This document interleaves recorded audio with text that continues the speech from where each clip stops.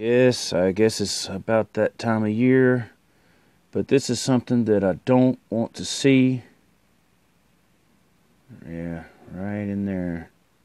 Right in there. I don't want to see no snow. No snow.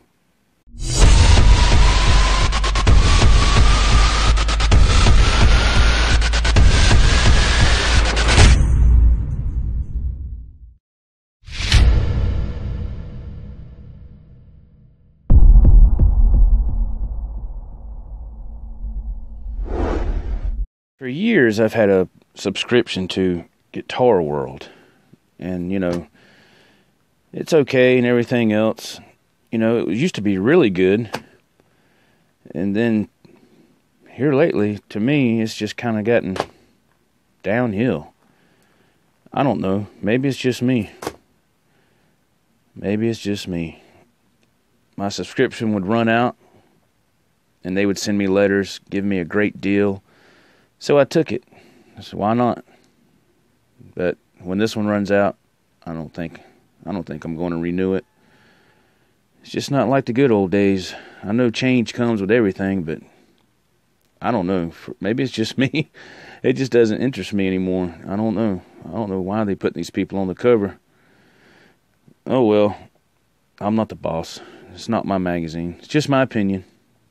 I'm not one to throw somebody under the bus just for no reason, but when I feel I've been taken for a ride, I would like to bring it to people's attention. How many people remember this guy?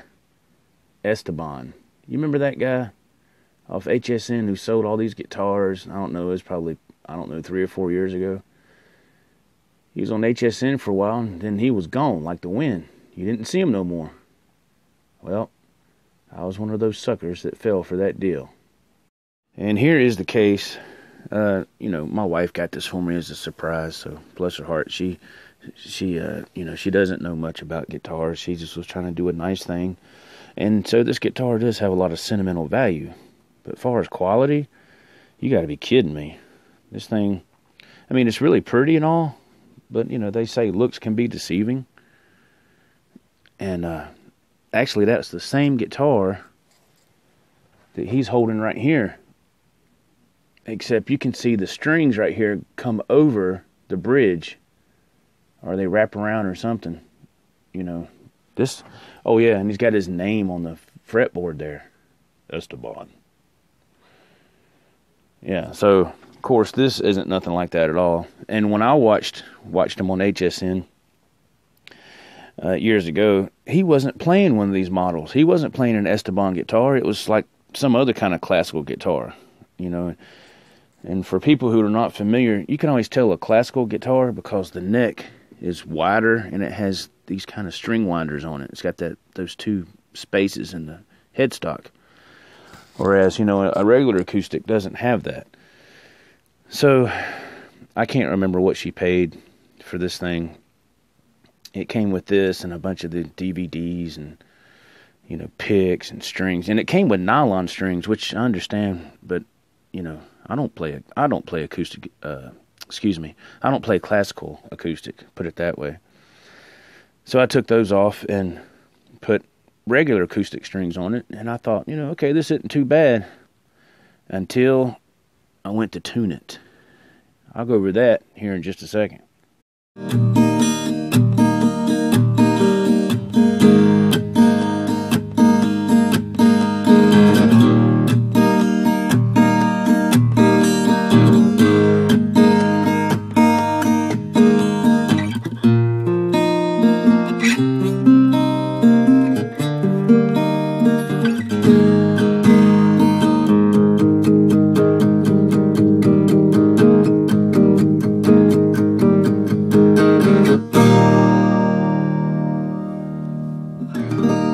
So yeah, for what it is, the guitar is okay, for the money.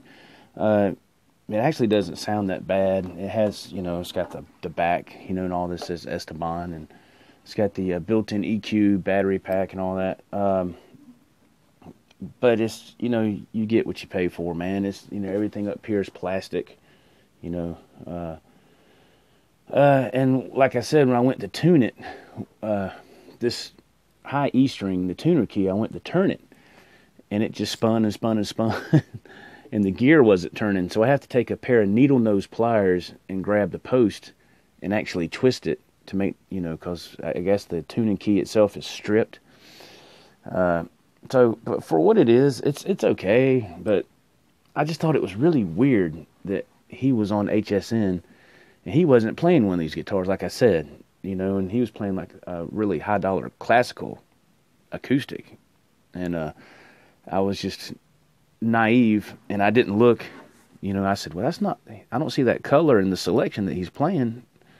And I didn't look for the E up there, because his, didn't have an E. I think it was like taped over, or just, maybe it was a brand. I know it wasn't one of these, but as you saw, he has his website. I don't know if he's still selling them. I know Keith Urban is giving him a run for his money. Keith Urban's been on HSN for 3 years in a row now, and man, he sells out every year. So yeah, Esteban. I actually remember seeing him in a Geico commercial about a year or so ago. I was like, wow, talk about reaching, So I think he had his 15 minutes of fame. I think it's safe to say that, wouldn't you? Okay, I had some people kind of curious about this. If you go to my site, this is my website right here, thejoewentzproject.com. And let's see here. You scroll down right there, and you see that link right there. That's where you get the t-shirts, if you want a t-shirt.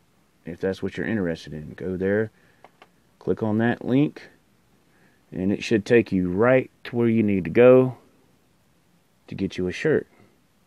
And right here you go. So you got, I think those are buttons. That's a Christmas ornament. Those are bandanas. You got a camouflage t-shirt, which, I've gotten some of my own shirts just for promotional, purposes. And people ask me, do I get shirts for free? No, I do not. I do not get shirts for free. I have to pay for them just like anybody else. Spreadshirt, which is the company that I use, they set the price, not me. I make no money off these shirts as of now. Eventually, I will raise the price a little so I can make a little commission. But once I build this channel up a little more, and if people seem interested, then I'll do that. But not right now. You got coffee mugs, all kind of cool stuff. Hoodies, which I got one of the hoodies last weekend. It's very comfortable. And yeah, so if you're interested in a shirt or hoodie or anything like that, that's where you go. You go to my site and click that link I showed you. Those are aprons, like cooking aprons. I thought that was really cool. I thought that was cool. There's the hoodie that I ordered right there. Whoops, I'm going the wrong way. Let me see here. Let me bring it back up. There we go. That one right there. Yeah, really nice. I like it a lot. Pretty cool, man. Pretty cool. So there you go, the Joe Wentz Project store.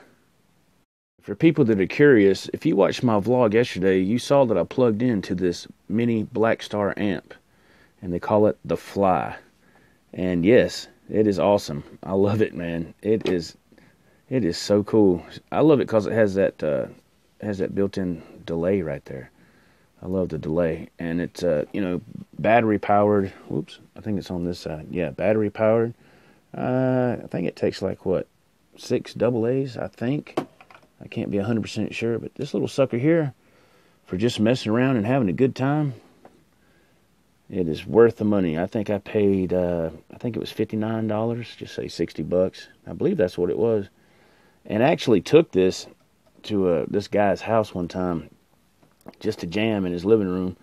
I mean, of course, we weren't, having a full-blown concert or nothing. We were jamming out, but it did fine for that. It was great. Of course, it doesn't compare to this 5150 Eddie Van Halen Peavey, the original, still reigns supreme. Yeah, the 5150, I've had that for God almighty, years and years. I've even put little marks on it where I want the knobs to go, in case something happens and I forget. This was my main amp when I played live all the time. And the knobs would get moved during transit. I couldn't ever remember where I had them set, so when I finally got them back the way I remember, I'd put marks there, then I'd put X's, and I'd do another mark, It just helped me to remember, what was going on. But yeah, if you're ever interested in a small little amp, just something to take on the go with you. Now, I know the mini EVH micro stack, yeah, that's okay for nostalgia purposes, but that amp I'm sorry, but it sounds like crap. This amp here, it really sounds good, man. Built-in EQ, gain, delay. That's what sold me on it, was the delay. I was like, that is so cool. A little amp like that has a built-in delay. I love delay, man. Makes all the difference in the world to me. I can't stand playing dry. Just my opinion, just my 2 cents. That's all it is. Thank you, everybody, for joining me today for this vlog. This is the end of the vlog. This has been vlog 22. 22, man. It's very awesome. And thank you for joining me. Like I said, I'm repeating myself. Sound like an idiot. I apologize. And have a lot of fun with these vlogs. If this is your first time watching, if you would like to, I would love it if you would subscribe. Thank you very much. I love doing daily vlogs. I share a piece of my life with you every day. I try to make it interesting as I can with what I have to work with. And I have to get ready, and here in just a few minutes, get ready to go to work. And it sucks to have to work for a living, don't it? I can't stand that. And I've had people ask me about these earbuds. Why do you wear those earbuds in your videos? Because there's a built-in mic right here. And with my phone, if I don't use this, and the phone is kind of it's more than an arm length away, you can't really hear what I'm saying. And it's, it sounds really, really quiet, so I do this right here. Yes, I could get a wireless mic and pay all this money and plug in. I'm not doing all that. I don't, this works just fine. I'm not worried about having nice things. I don't have really nice things. I have things that I can get by with. That's me. If it works, I'll use it. And as you can see, it was working, and I'm using it. So there you go. So thank you for tuning in. I really appreciate it. I hope you have a beautiful, wonderful day. I hope the weather's nice where you're at. The sun is finally shining here, but it's cold. And as you saw on that weather map, Old Man Winter is blowing some stuff our way. And I really hope to God we don't get it, but it looks like we're going to. For those of you who don't know, I drive an 18-wheeler for a living. So if the bad weather comes, and I deliver milk, that's what I do for my job. I deliver milk. So what's the 2 main things people go for when bad weather comes? Bread and, you guessed it, milk. I can understand the bread part, but the milk, I've never understood that. are they going to make milk sandwiches or something? I don't know. I never got that. I just, okay, whatever, But anyway, so I don't want it to snow. I don't want anything like that, because when the bad weather gets here, people go nuts. And then you get people out there that cannot drive. And, but when things get iced up, nobody can drive on that. I don't care how good of a driver you are. It's not going to work. I about lost my pickup truck last year. I was,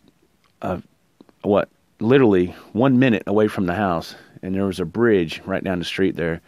Came to it and spun sideways, trying to go, it was like 2 a.m. I was coming home from work, and the snow was starting to fall pretty good. The closer I got here, because we live right here at the foothills of the mountains, and the closer I got home, the worse it was getting. And I spun out, and there was nobody on the road, of course. I was the only one out there, and I didn't think I was like, this is great. I'm going to have to walk, to get to the house. I'm not going to be able to get my truck home. But luckily, the truck spun to the side, and I got up that hill sideways. I don't know how that worked, but it did. And I got home, and I was like this, man. I didn't even pull in the driveway because I knew I wouldn't make it, because we have ditches on either side of your driveway, So I didn't even try that because I knew it was going to slide. It was icing up bad. I just pulled in the front yard, So Anyway, enough about running my mouth. Okay. Thank you guys. Appreciate it very much. Thank you for joining. Hope you have a great day. Have a blessed day. Be safe. God bless y'all. Until next time, this is Joe for the Joe Wentz Project. Peace out. Bye-bye.